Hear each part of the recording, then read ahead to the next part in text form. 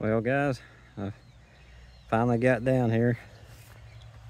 Been down here, got a lot of this stuff bush hogged out. Got the tractor hung up over there.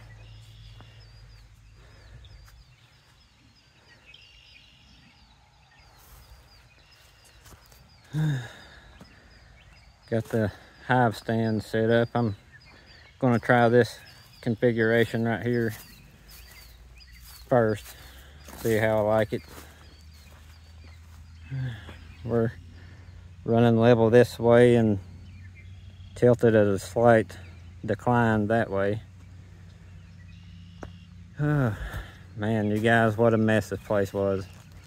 Nothing but tree stumps and a briar thicket, just right like that. This down here hadn't been really touched in probably 15 years.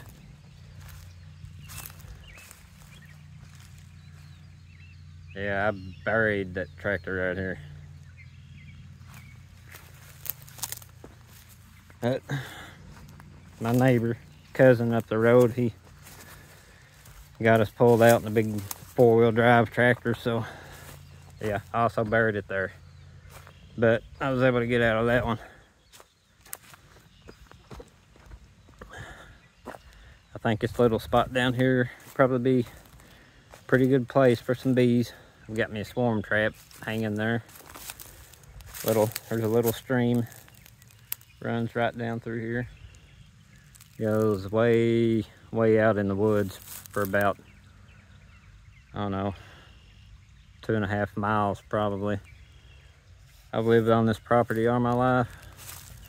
I know every square inch of those woods back in there all the way around.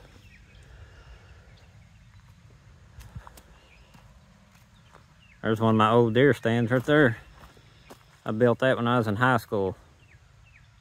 I used to weld gates when I was in school, and they gave me a bunch of scrap tube and I brought it home and built me a ladder stand. I can't believe that wood hasn't rotted out. I don't think I would trust it to sit on it, but heck, when do I even have time to get to hunt or fish anymore? What I think I'm going to do is I'm going to use my corkscrew anchors like I always did. And I'll just screw them things wherever I've got a hive setting. I'm kind of debating on putting maybe a 2x4 or something here and use that to strap the hives down with. But I want all this stuff anchored down because I get really terrible wind here. But yeah, that's what I got going on. I kind of just wanted to show you guys the new bee yard. I guess we'll consider it a bee yard. I'm gonna start the nukes and stuff down here. I'll probably just let them grow and let them sit here. My main goal for this whole area was to put all the queenless colonies down here, kind of a little bit away from my parents' house. I think I'll have a better chance of those queens coming back from mating flights, because I had an awful time last year. Who knows? I'm not really sure what caused it, but I just know it was terrible.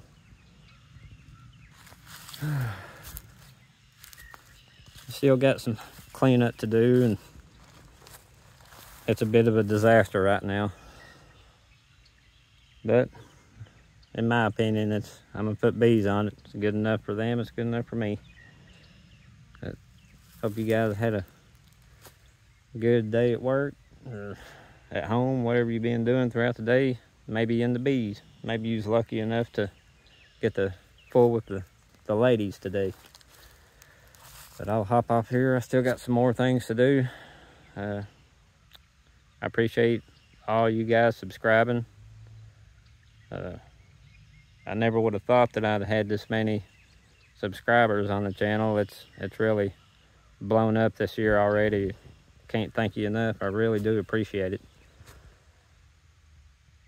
If you've not subscribed and you'd like to see any future videos coming out, just scroll down there, hit that subscribe button. Give the video a like if you liked it. Until then, I will catch you guys on the next one. Thanks for watching.